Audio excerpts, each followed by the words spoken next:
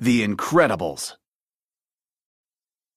Mr. Incredible was a super, a hero with special powers.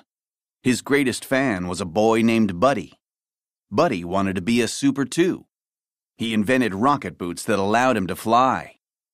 He even asked Mr. Incredible if he could be his sidekick. But Mr. Incredible told Buddy that fancy boots didn't make someone a super. Supers were born, not made. Mr. Incredible married a super named Elastigirl. She could stretch into any shape. One day, Mr. Incredible saved someone who did not want to be saved. Mr. Incredible was sued. Soon, lots of people were suing supers. The government told the supers not to use their powers anymore.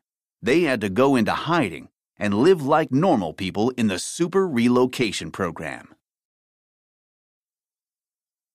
Mr. Incredible and Elastigirl became Bob and Helen Parr. They lived in the suburbs and had 3 kids, Violet, Dash, and Jack-Jack. They tried their best to be normal, but it was difficult. Violet could generate force fields and turn invisible. Dash had super speed.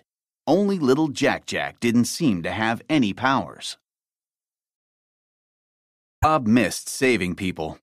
So did his friend Lucius. He had once been a super named Frozone.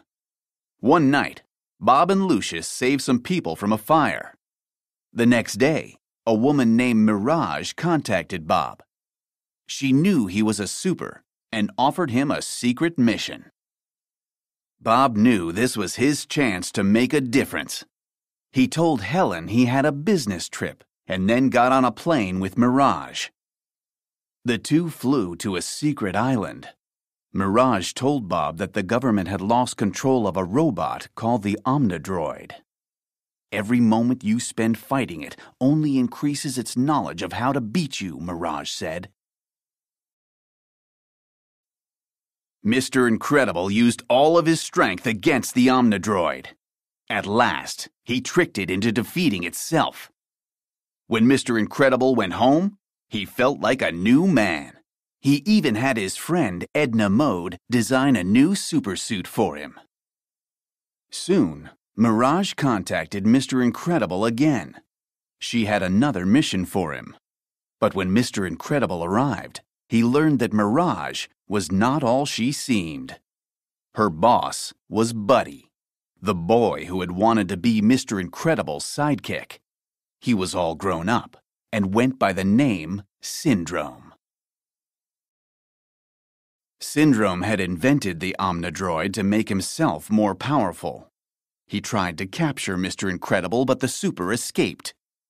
In an underwater cave, Mr. Incredible found the remains of Gazer Beam, a super who had died battling the Omnidroid.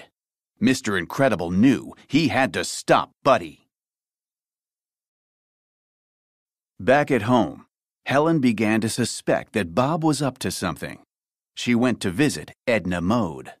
Edna was thrilled to see Helen.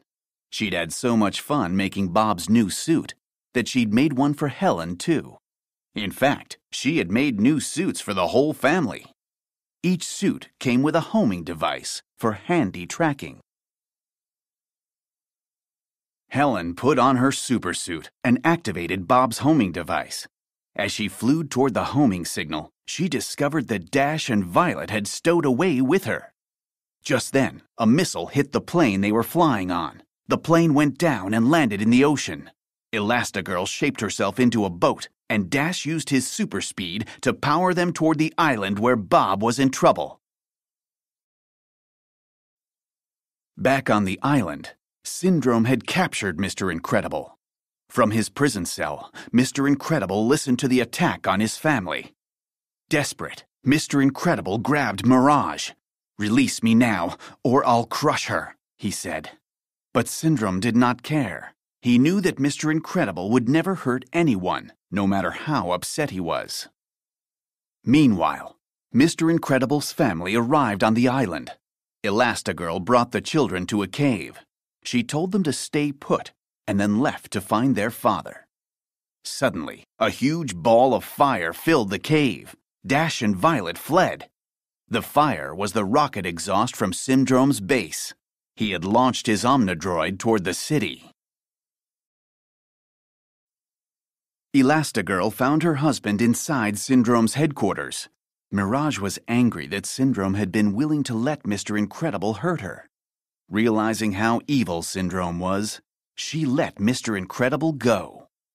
Mr. Incredible and Elastigirl raced to Violet and Dash, who had been surrounded by Syndrome's guards. Together, the family fought off the henchmen.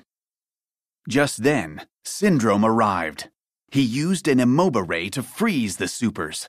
Then he flew off to the city, where his Omnidroid was already wreaking havoc. He planned to defeat the robot in front of the whole city. Then everyone would think he was a hero. Violet used a force field to break the Immobile Ray's hold on her. She freed the rest of her family, and they flew to the city. When they arrived, the Omnidroid was destroying everything. Syndrome tried to use a remote control to stop it, but the robot had become too powerful. It knocked Syndrome out. It was up to the supers to save the day. Individually, they were awesome. As a team, they were unstoppable. Their old friend Frozone showed up, and together they defeated the Omnidroid. The people of the city cheered, glad that the supers had returned. When the Incredibles got home, Syndrome was flying above their house with Jack-Jack. Suddenly, the baby turned into a little monster. The villain dropped him. As he fell, Jack-Jack pulled off part of Syndrome's rocket boot. The villain plummeted to the ground, gone forever. Mr. Incredible threw Elastigirl into the air. She caught Jack-Jack and brought him safely back to the ground.